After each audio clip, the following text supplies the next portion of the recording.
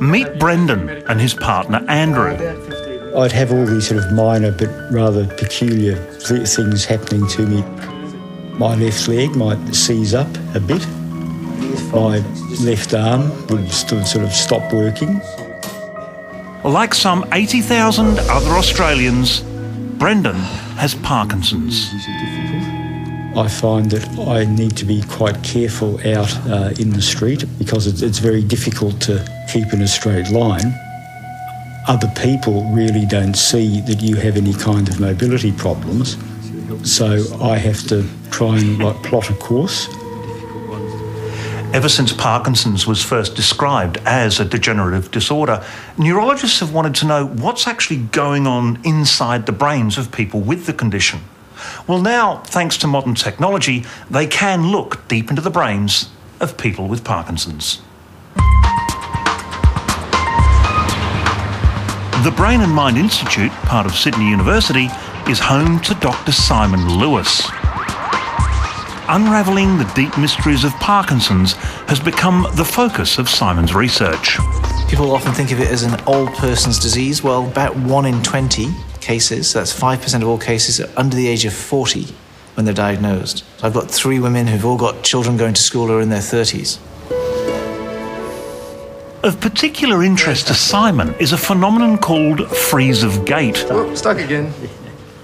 What we're talking about with freezing of gait is that for no obvious reason, patients feel as though their feet have been glued to the floor abruptly, often provoked by starting movement or turning, and then some other environments like narrow doorways, or if they have to do a couple of things, dual tasking, and that will provoke it. It affects at least half of all patients with advanced disease. When did you first start getting symptoms? It would have been about 10 years ago. Simon realised that freeze of gait, or FOG, might be triggered in a way that could allow him to actually see what was going on inside a living brain. So he recruited people with Parkinson's, such as Brendan, as part of a wide-ranging investigation.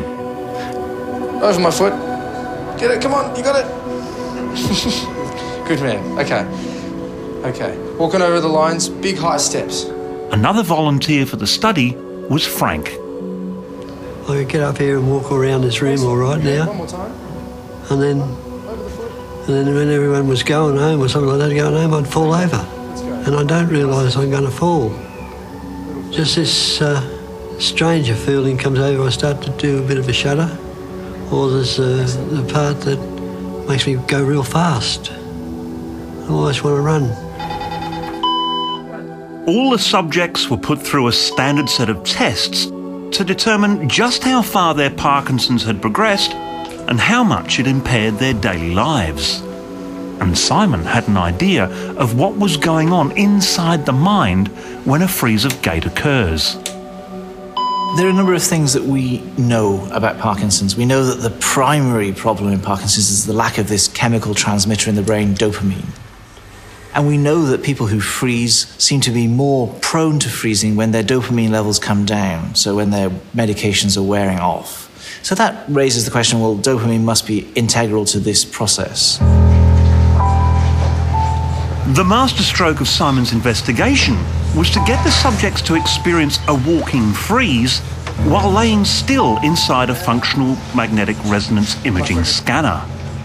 And I had this crazy idea that perhaps if we could recreate some of those things in a virtual environment that would provoke freezing for patients in the real world, maybe we could provoke freezing, using a virtual 3D environment.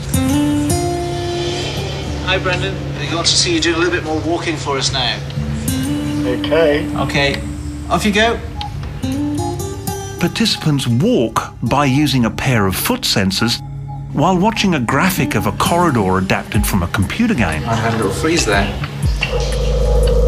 The resulting images show what areas of the brain are active during the process of walking, even though Brendan has remained inside the fMRI. Good man. So this is the walking pattern whilst on his medication. So at this point, he doesn't freeze, he's walking smoothly. And to my untrained eye, it doesn't look like there's a lot of activity going on there. Ideally, it should just light up those parts of the brain which do walking. And here we see this very strong blob, and this is in the what we call the motor cortex, the part that does the walking. But then look at Brendan's brain when he's walking inside the MRI without his medication. Wow. You can see that what he's had to do here just to overcome all that freezing, because when he's on his medications, he didn't have any of the freezing episodes. So it's an overloaded brain, It's an overloaded brain, and it's really trying. So you can see there. And now we've got it starting in the cerebellum. Behind these brain images, there's an enormous amount of data that needs to be processed. The computer grunt side of the project was handled by Professor Phil Ward. Here we're really trying to focus down on individual segments of time where the patients are doing a particular task for a defined period of time. The patients walk at very different rates, and the freezing events occur at random. This study is still in its preliminary stages, and only a handful of Parkinson's patients have been fully scanned. Just terrible struggle getting through that doorway. It's just really sticking, and you can see that he's having a great deal of effort here.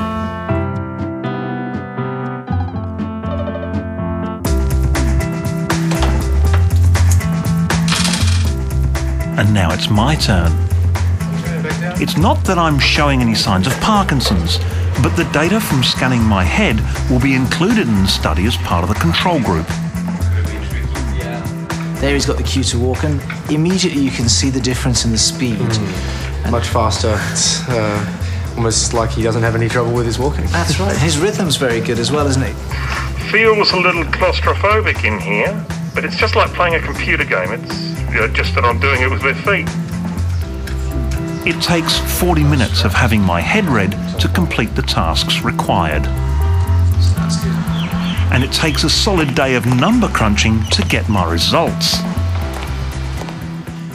It's one thing being able to generate these amazing images of the human brain actually at work in people with Parkinson's.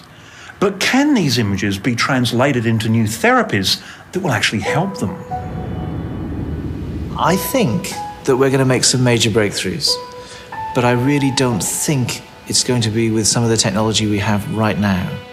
But for now, Brendan and Frank will have to learn to live with Parkinson's. I always thought that I could get to a stage of life where I'd be able to control it. But I'd know when it was coming and sit down or do something else. That's the trouble, is I don't know when it's going to come. Early on, once I had the diagnosis confirmed, I made the decision that I was not going to try and let it rule my life too much.